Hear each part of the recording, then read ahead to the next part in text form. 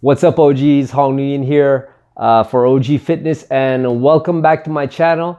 And for those of you guys who might have noticed, right, I've been making less content per week in the past 2-3 weeks or so.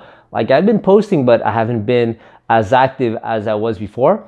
And the reason for that is that I got myself 2 jobs, right? So the 2 jobs that I got are in a gym. So I'm a personal trainer in 2 different gyms. One of them is the YMCA, and then the other one is a big box gym called BuzzFit. I don't know if it's actually popular in the States or not, but here in Quebec, they're pretty big. I think there's like, just in Montreal alone, there's like 9 of them, right? 9, it's a franchise. So one of those, I think it's the equivalent of Planet Fitness, I think, like in the US. So anyways, at BuzzFit, right? That's where I'm actually a self-employed, person. So I'm paid as a contractor as opposed to a employee, and so I have to make my own schedules and I have to hustle for my own clients and stuff like that, but inside the gym. So I've been pretty busy with that. So that's why I haven't been posting as many videos, right? And then, of course, the whole YMCA thing. But it's just until I got, this is just for a short period of time until I get my bearings. So now it's been about maybe 2-3 weeks now. So my bearings are, almost there. So now I'm back to making all this content regarding fitness and martial arts. So in this video, right, I want to talk about how to spot a good trainer. Okay, so bear with me on this one, because a lot of times I don't script these videos. I just like kind of think about it, for a couple of seconds, and then boom, I just go, right? Or at least I take a note of it, of what I want to talk about, and then I make it for you guys. So it's not very, how do you say it? It's not scripted at all. I did that in the beginning, like I kind of wrote some stuff down on a piece of paper, and sometimes I'll still do that if it's something that's complicated and demands that type of organization. But a lot of times I like to do things on the fly, and then have discussions, and then of course if new information comes up, then I'll make another video and we can keep discussing. So my goal for this community, if it's your first time to this channel, is I'm all about fitness and martial arts for the older guys, right? A smarter, more sustainable and functional approach to fitness and martial arts. Okay, and since I'm an older guy, by the way, guys, I'm 39 and I'm turning 40 in February, at the beginning of February. So I'll probably make another video about that. So that's why the OG stands for older guy. But hey, it could also be, I guess, if you're old enough, you could also be considered a original gangster, so to speak. So now, where was I going here? Oh, how to spot a good trainer. Okay, because I started training people. Now, I've always been into fitness and martial arts, right? But training people in the gym, I've only done it maybe once or twice actually only once for one of my friends. But I've trained myself for years, right? But it's slightly different when training yourself and training someone else. So I've been doing a lot of that in the past 3 weeks. So I've gotten a little bit more hands-on experience on how to do it. So in my opinion, the number 1 trait, okay, there's 3 of them, right? But the number 1 trait for me is caring, right? So if a trainer is, and for a person, like, a good trainer will care about you, he'll care about you because he's passionate about what he does, and he should be passionate about helping people and also about getting results and loving training as a whole, but for what it brings in terms of value to that person, right? So he has to be passionate, and when he's passionate, he'll tend to care about his clients. So I think that's the number 1 trait right there. So I guess caring and being passionate goes hand in hand. After that, I would say that if he's passionate, he'll be knowledgeable also. And another trait that I find really important is he has to be able to keep you safe, right? So it's not about him making you do crazy stuff.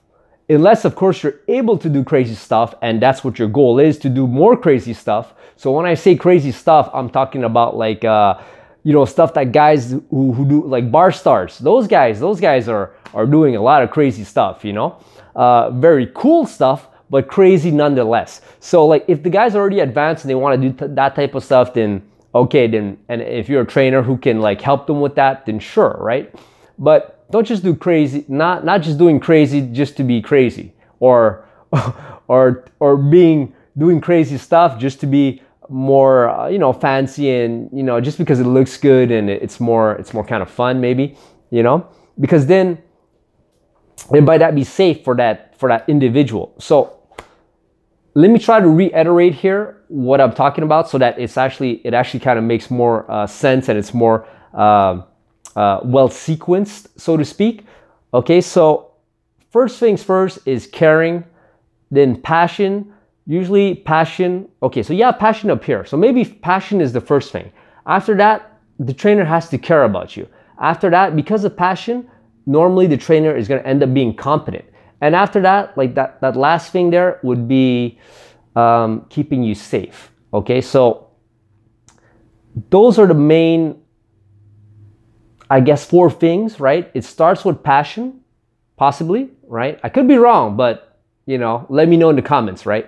Let's say passion for what he does, and then after that, passion will produce caring, right, for his clients, and then will produce competency, because you want him to be competent, and that competency will also translate into being able to progress the client safely. So that's what I think a trainer, that's the qualities that I think a good personal trainer should have. Now, do I think I have all of these? I hope so. I like to think so, and I'm working on it. I definitely care about results. I care about people. I want to keep them safe, right? And then progress them so that they so that they can get to wherever they want to get to. And of course, well, since I'm passionate about all of this, you know, fitness and martial arts, then it makes it so that I'm competent right now, but there's levels of competency, and then there's levels of expertise. So over time, this is something this is me. This is my business destiny. This is what I'm perfectly aligned in what I'm doing now at this point in my life. So I'm quite happy about that. So all that to say is that since I'm where I'm supposed to be, and for me, like reading a book like yay thick, you know, like 1,000 pages on, you know, how the shoulder should be moving and stuff like that, it's nothing to me. It's fun. I enjoy doing it, right? So everything I do will be to get better and better at martial arts and fitness, right? And I care a lot about longevity too, because, you know, I'm older now and I got a lot of injuries. So anyways, that's for another video. But so that's it for this one, guys. I hope that out of practice. So I hope that makes sense to you guys. So what do you think? What do you think makes a good personal trainer? Right? What are the top 3 qualities? So mine's are, once again, I guess I would start off with passion, which translates into caring, which translates into proficiency, and then which would translate also into what was that other thing? Keeping the client safe. Is that what I said?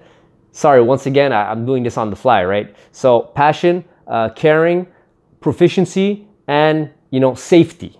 Okay, so those are not 3 but 4. But hey, what's your top 3 or top 1 or top 2, whatever, or top 4 that you guys would actually, how do you say it, consider, if a trainer has that, you would consider them good, right? So leave your comments down below. Let me know what you think. You know, everyone benefits from this, of course. And of course, like, comment, subscribe to the channel, and sharing is caring. Sharing helps to grow the channel. So thank you very much, guys. I'll see you guys in the next one. Peace.